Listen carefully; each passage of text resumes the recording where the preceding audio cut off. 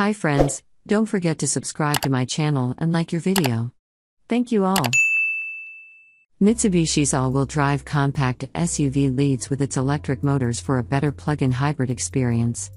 A plug-in hybrid like the 2023 Mitsubishi Outlander PHEV promises the best of both worlds: an electric powertrain for smooth, energy-efficient driving in daily use, and a gas engine for quick refueling stops and range extension on longer trips.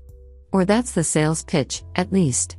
Drive a plug-in hybrid, though, and you'll soon discover reality is more complicated. Many PHEVs claim an electric driving range of 30 to 40 miles, but the gas engine often kicks on long before the battery pack is depleted. The difference between how a particular plug-in hybrid works on paper and how it works in the real world largely comes down to power. Some PHEVs make only a whisper of horsepower with their electric motors. The Kia Sorento and Hyundai Santa Fe plug-in hybrids, for example, weigh about 4,500 pounds and make just 90 horsepower when the gas engine is sleeping. Want to keep up with traffic while pulling away from a stoplight? Want to merge onto the highway without becoming the hood ornament on a Freightliner? You're going to need to wake that fossil fuel burning dinosaur in the Hyundai or the Kia. Mitsubishi understands that nothing kills the vibe of owning and driving a PHEV like a buzzy 4-cylinder engine booting up and revving to 5,000 revolutions per minute just 2 miles away from your driveway. Its $41,190 Outlander PHEV leans heavily on the electric side of the powertrain, and the badges on the front doors fittingly read "F" from 50 feet away. There's a smaller superscript plug-in hybrid that's only obvious on closer inspection. Fortunately, there's some truth in advertising here. The Outlander is the only PHEV on sale today with fast charging capability, and its 20.0 kilowatt-hour battery pack is the largest in a plug-in hybrid. More critically, the two-motor, all-wheel drive electric powertrain can pull enough juice from the batteries, between 174 and 201 horsepower, depending on conditions, to comfortably keep pace with traffic without firing the engine. The Outlander PHEV easily merges onto highways, pulls away from stoplights, and passes dawdling drivers without resorting to using its gas engine. If your commute is short enough, you can realistically drive the Outlander as an electric car day to day. How short? Officially, the Outlander PHEV can cover 38 miles on a full charge, although, as with any EPA electric range, the distance you can cover in the real world could be significantly less based on elevation, driving style, and weather. Curiously, the Mitsubishi's big battery pack doesn't translate to the best electric range among its competitors.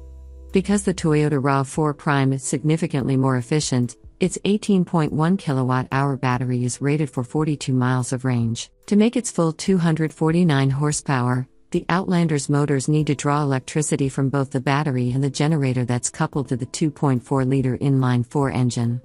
Mat the accelerator and the engine blares as the Outlander PHEV runs to 60 miles per hour in 6.5 seconds, lopping more than 2 seconds off the effort of the 181 horsepower gas-powered Outlander.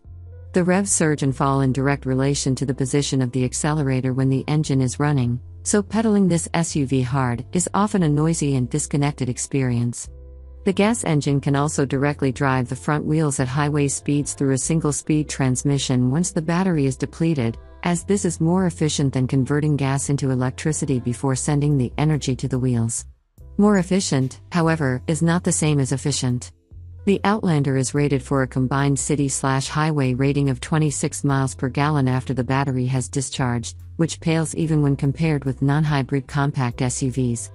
An all-wheel drive Nissan Rogue gets 31 miles per gallon, and plug-in hybrid competitors absolutely clobber the Mitsubishi engine on fuel economy.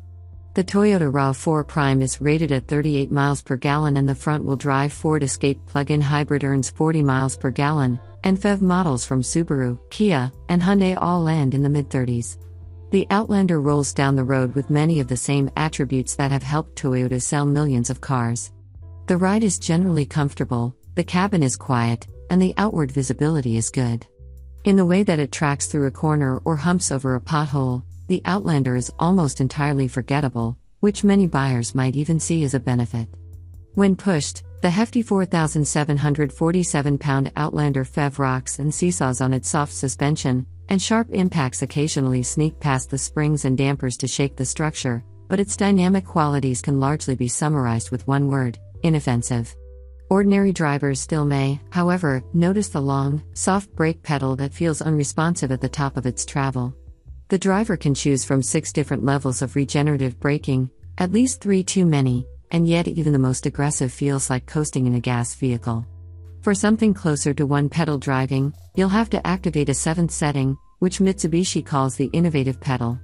This will cause the Outlander to decelerate at the same 0.3 grams as a Tesla when you lift off the right pedal, but the dirty secret is that Mitsubishi blends friction and regenerative braking to pull this off. It also won't slow the vehicle all the way to a stop, counting on the driver to hit the brake to handle the final few miles per hour.